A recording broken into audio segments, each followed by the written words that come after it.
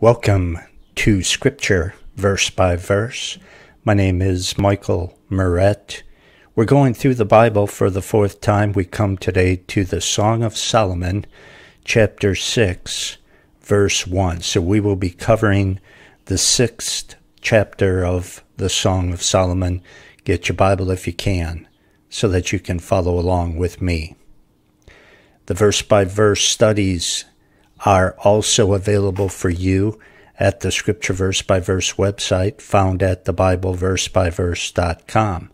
Not just this book of the Song of Solomon, but all 66 books of the Bible, 4 series going through all the Bible, verse by verse, are archived at thebibleversebyverse.com. So all you have to do is choose, click, and listen. And all you need to bring is your Bible to thebibleversebyverse.com.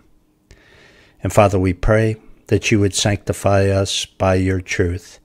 Your word is truth. In Jesus' name, amen.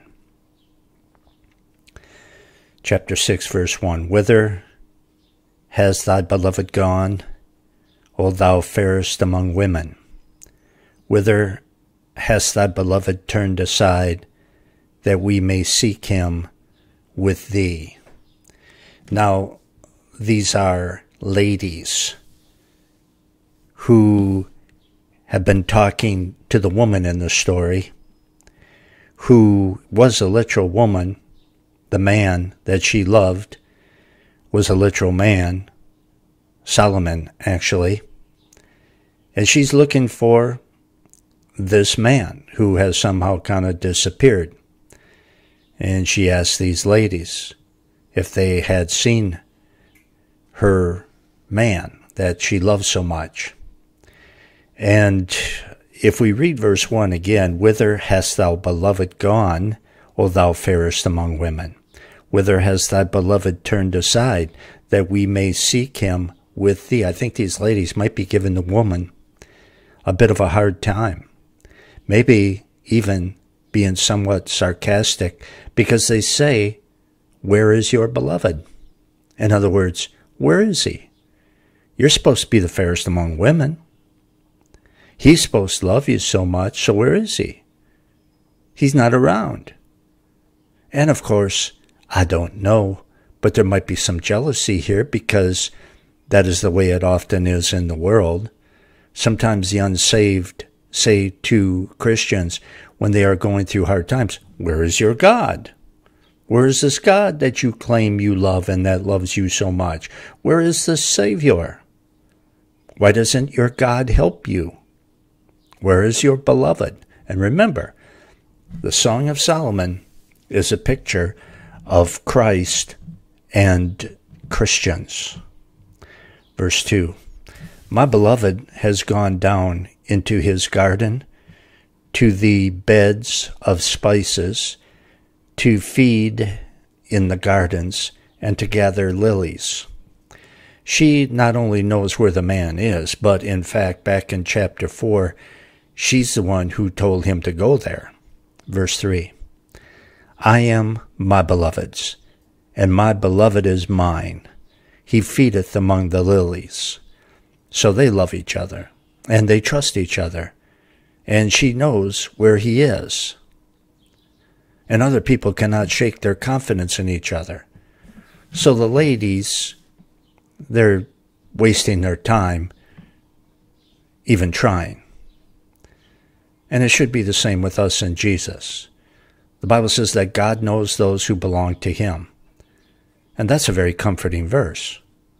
Others may think that you are not a Christian because you don't believe exactly the way they do on every single issue. Well, they are legalistic Christians.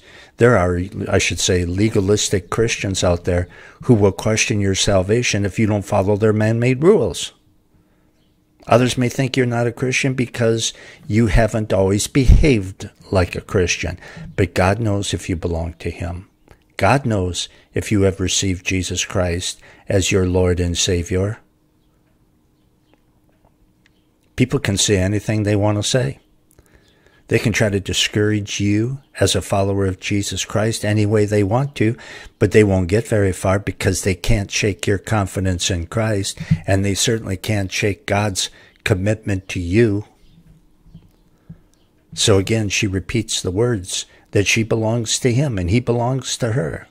They belong to each other, and that relationship needs to be protected, and anyone or anything that would seek to come between those two needs to be rejected immediately. I remember a few years back a very popular contemporary so-called Christian singer saying publicly that she enjoyed flirting with other women's husbands. And she felt perfectly safe admitting that sinful activity. She thought it was so cute. She thought it was so modern. Yeah, and so did the lukewarm evangelical Christians who thought it was so cool and thought she was so funny. Oh, she's so hip. Man, can't even tell she's a Christian. That's how great she is. Wow. Yeah, and Sodom and Gomorrah were modern also. Nothing like creating strife within the bond between a man and a woman that belongs to each other, and her claiming to be a Christian also and doing it. In so many cases, modern evangelicalism and modern evangelicals have profaned the sacred and have made light of that which is holy, all because they just think they're so cool. Like she did when she made that statement. Giggle, giggle, snicker, snicker. I like flirting with other men's husbands. With other men's wives. That's funny. Aren't we cool? We modern evangelicals. Oh, yeah. Sure are. Verse 4. Thou art beautiful, O my love, as Tirzah, I should say. Comely as Jerusalem, terrible as an army with banners. The man says, you've captured my heart. Only the devil and his emissaries try to disrupt a beautiful relationship like that. If you like to flirt with another woman's husband, then go flirt with some unsaved person. Then you both can go to hell together. Verse 5. Turn away thine eyes from me, for they have overcome me. Thy hair is like a flock of goats that appear from Gilead. He already said this earlier about her hair, and believe it or not, it was a great compliment. Verse 6, thy teeth are like a flock of sheep, which go up from the washing, of which every one beareth twins, and there is not one barren among them. Well, he already said this too, and again, it was a great compliment. And I guess we learned from this that it's good to repeat compliments when they are sincere. One manifestation of love is repeated praise and encouragement. And it is good also to praise God and to say the same words of worship and praise to him over and over again when it is sincere. God never gets tired of sincere praise. 8. There are 80 queens and 80 concubines and virgins without number. My dove, my undefiled, is but one. She is the only one of her mother. She is the choice one of her who bore her. The daughters saw her and blessed her, yea, the queens and the concubines, and they praised her. So in these two verses, the man is describing the uniqueness of this woman that he loves. She is one of a kind. Verse 10, who is she who looketh forth as the morning, fair as the moon, clear as the sun, and terrible as an army with banners? He says of his lady that she shines like the dawn, and she is beautiful as the moon, and she is as bright as the sun, and she is as wonderful as the stars. And all these heavenly bodies give out different types of light, but each one is unique and lovely, in its own way, and that's this woman to this man. 11. I went down into the garden of nuts to see the fruits of the valley and to see whether the vine flourished and the pomegranates budded. Before I was aware, my soul made me like the chariots of Amminadab. The woman says, I intended to go to the garden that is filled with nut trees, but I don't know what I'm doing there. That makes two of us, because I have no idea what these verses are talking about. None at all. I just don't. It sounds like babble to me. And if it is, it's the Holy Spirit inspired babble.